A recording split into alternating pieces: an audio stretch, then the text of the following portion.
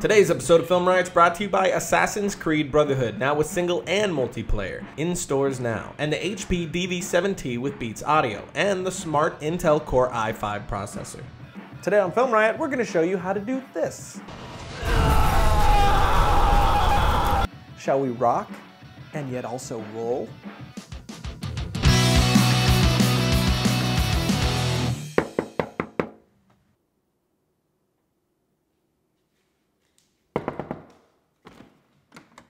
Hey buddy. Hey Rye. What's up? Nothing much. We're showing the effect from last week's ad, so I'm not really sure why I'm here. Just wasting people's time, I guess. But hey, at least it's a sketch. Sort of. Yeah, but still. Yeah. You want to come in? Yeah.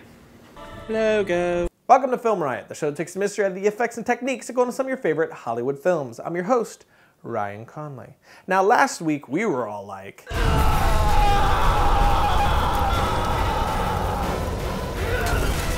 And ever since then, you've been all like, can you guys show us how you did the power scene from the Fable ad? And now I'm all like, okay. And it's all cleared up.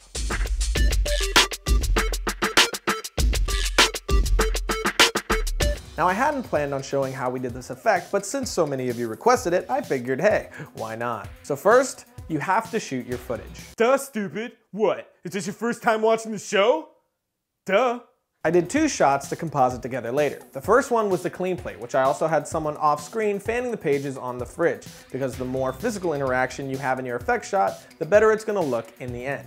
The second shot was Josh playing out the scene on the green screen. And now bring your footage into After Effects, kinda like your brother who moves into your house after you get married, even though you don't want him to, and it's impossible to get rid of him because he's a relative. Hey! Not you, not us, totally different. Now, although it looks like I used a particle system, I did not. These are all assets from Action Essentials 2 and DetonationFilms.com. And here's how it all breaks down. First, place in the clean plate and then drop in the footage of your actor and key out the green. Next, I started on his eyes, and at first I started using a method that I showed you from the zombie episode. But I wasn't too happy with the result, so I tried putting a flare from optical flares right over his eyes, and it worked perfectly. So first I created a solid and added the lens flare to that solid. Then I created a light for the lens flare to follow. Then I tracked his eye and applied that tracking data to a null layer, then parented the light to the null layer. Then repeat that same dealio for the other eye. Next, I moved on to the hand, and for that I used a flame asset from Action Essentials. I put the asset over his hand, then duplicated it 2 times, putting 2 of them above the layer of Josh and 1 below. That way it gives the effect that the flame completely surrounds his hand. Now if you're curious to see how to track in After Effects, we've already covered that in a previous episode, so go check that out here. Watch it! Next, I moved to adding the effects that are around him, first of which are the sparks, which I also got from Action Essentials. I took the clip, flipped it, sized it up to fit, and then duplicated it twice. I took one of the spark layers, put it behind Josh, and sized it down as much as I could while still filling the frame. Then I put the other 2 in front of Josh, increased the size of one, then even more for the last. This will help give you the feeling of depth and make it look a lot less like 2D effects in a 3D environment. Now with the sparks done, I grabbed the smoke asset and put that behind Josh as well. Then I tinted it blue and dropped the opacity a lot. I didn't want it to be super noticeable, I just wanted it to add to the overall atmosphere. And with all that done, I take a coffee break.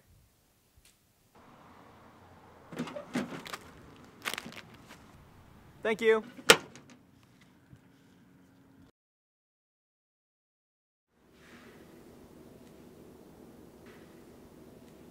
What are you doing? Hey, can you remember the name of the song that goes like... And every time I hear him and I love to forever for tonight again and time of us tomorrow. No. Me neither. Have you seen Josh? I haven't. Why? Because I loaned him a copy of Assassin's Creed Brotherhood to try it out for a few hours. So? I've been trying to get it back for the past 2 days. Oh. You know how Josh can get. I do. Stark, have you seen Josh? Stark! Have you seen him at all today? He's not talking. That's not a bad idea. Oh, that's pretty good. Call him on his cell phone. He always has it on him.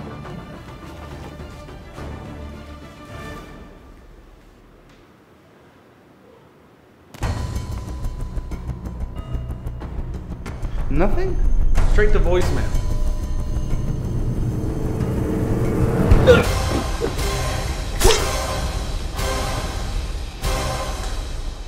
What?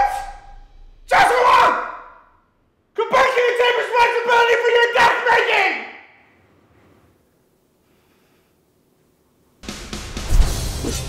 Fine.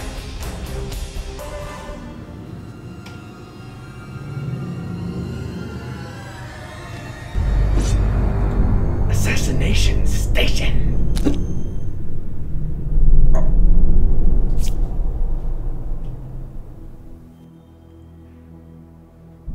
Multiplayer?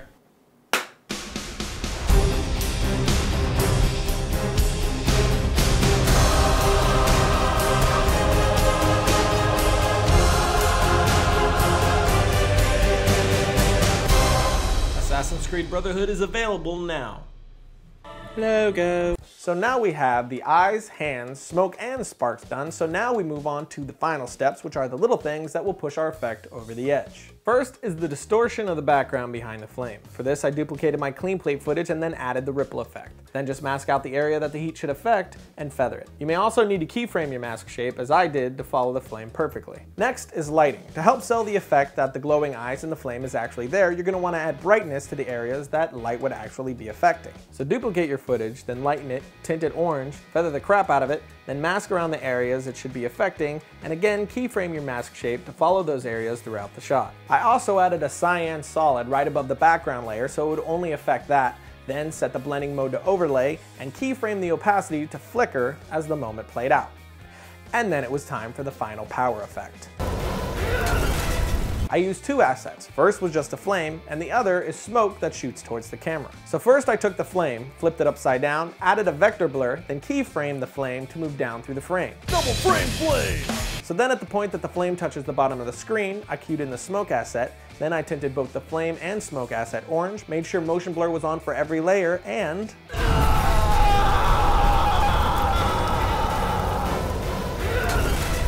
all day, every day. Come again? Your mother. It's your mother too. True. You're an idiot.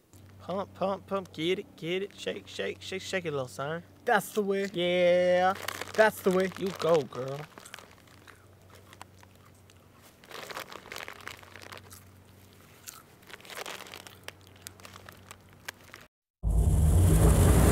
The HP Pavilion DV7T, powered by the smart Intel Core i5 processor, delivers a great combination of fast, smart performance, productivity, and entertainment. It comes with Beats audio for outstanding digital music playback and is equipped with a 17.3-inch diagonal HD screen. It's like the most beautiful woman you've ever seen, but in computer form. But it's super high tech, so maybe you could make your own woman like in Weird Science. But probably not. But with a built-in subwoofer optimized for unbelievably great studio quality sound, Intel Core processor family for faster, smarter performance, brilliant HP display, True Vision webcam for crystal clear chat, and a brushed aluminum case, who needs anything else? So that is that. The end is the end, and love is love. But until we revel in each other's musk next week, you can come digitally greet me on Twitter at twitter.com/Ryan_Conley. You can also follow us on our Face My Books, and I'll see you next Thursday when we unveil something that will change film Riot forever. And no, it's not the Beatles. And no, I'm not actually unveiling something that will change film Riot forever.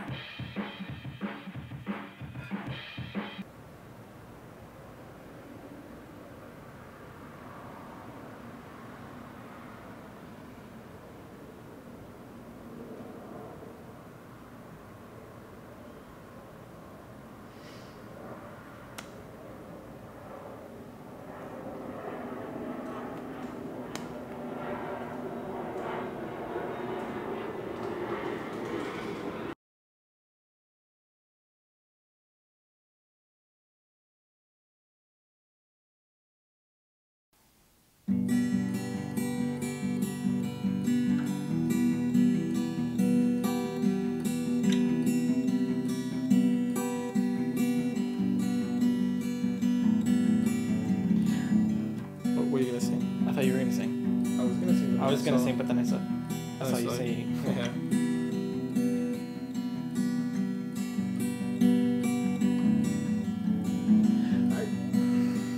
was saying I thought I was gonna sing, but I thought you stopped last time, so I was gonna sing this. That's exactly what I thought. Okay, let's. Okay, now. Okay. I got you. Now, see, I thought you were gonna start singing. I thought you were gonna. This is very unorganized. Okay. All right.